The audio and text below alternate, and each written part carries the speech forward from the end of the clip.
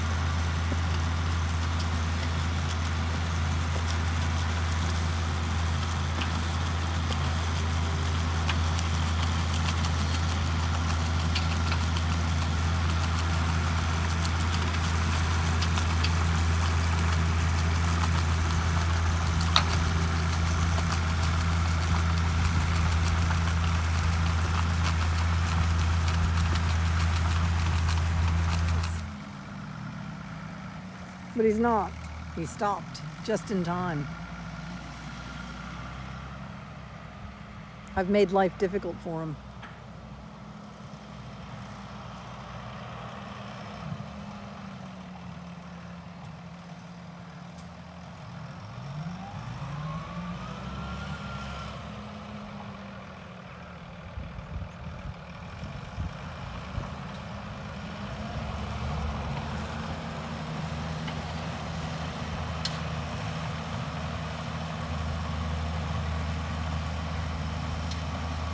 Stuff is so rich looking.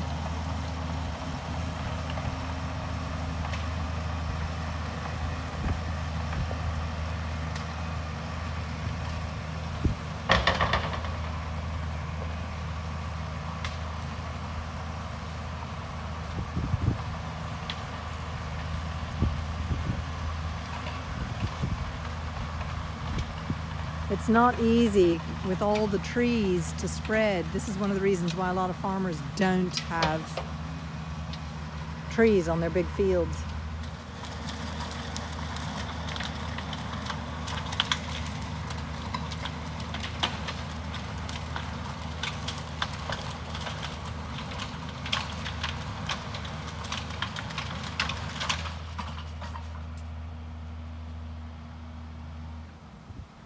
Few piles, but it's really rich stuff. It is going to be like rocket fuel to all the seeds I've sown here. Accelerating fast backwards.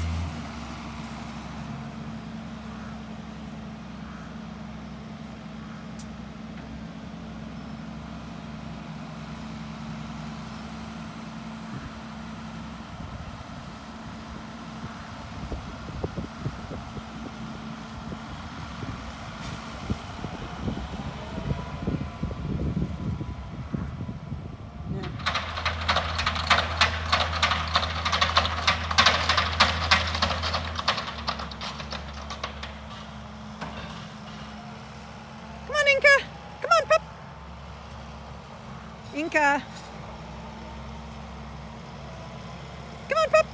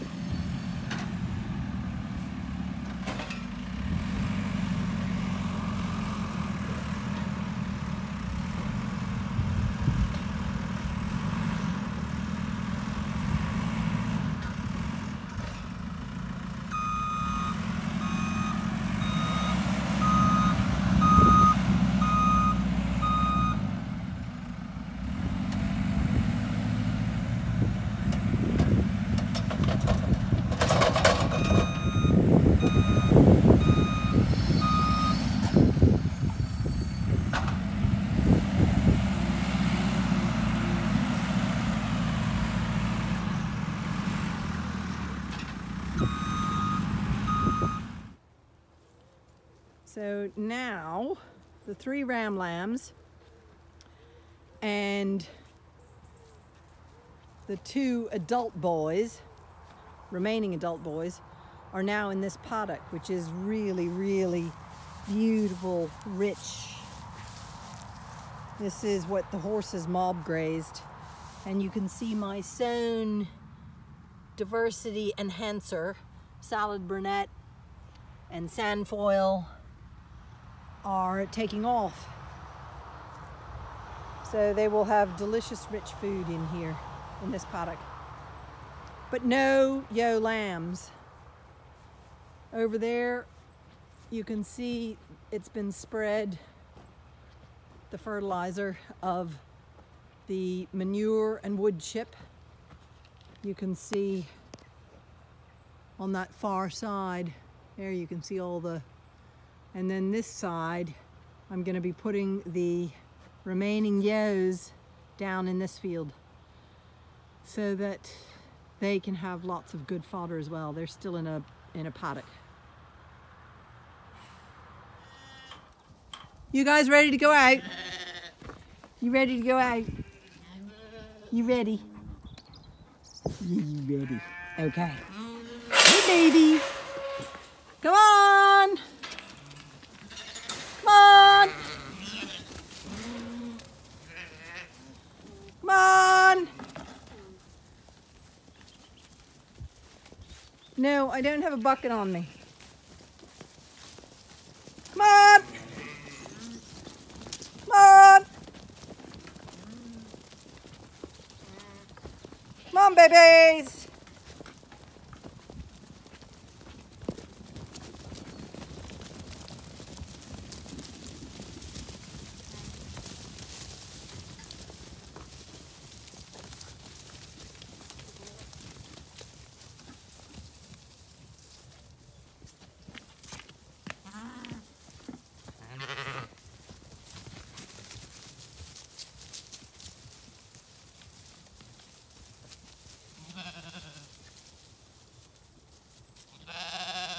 That's everybody.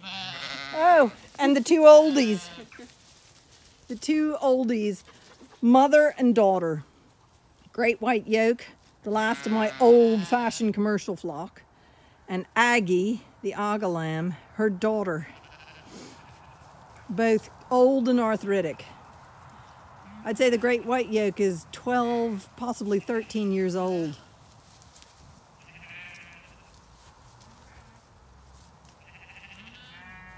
And you think I've got a bucket of food for you, don't you, Oreo Bloom? I don't. I'm afraid I don't. Whoops. No, close that gate quick. Yes. It's empty. Okay, it's an empty bucket. She's saying, ooh, there's food in that. Now, Oreo Bloom, look, there's nothing in it.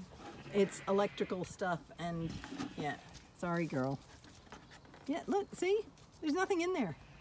It's like, how can you do that, Margaret? How dare you? How dare you not have any food in the bucket? So the rams are safely in the paddock on the far side and the lambs here, so there won't be any more mistakes. Thank goodness. Okay, we're done now. Nice Good try, night. Oreo Bloom. Nice try, Oreo Bloom, but it's not going to work.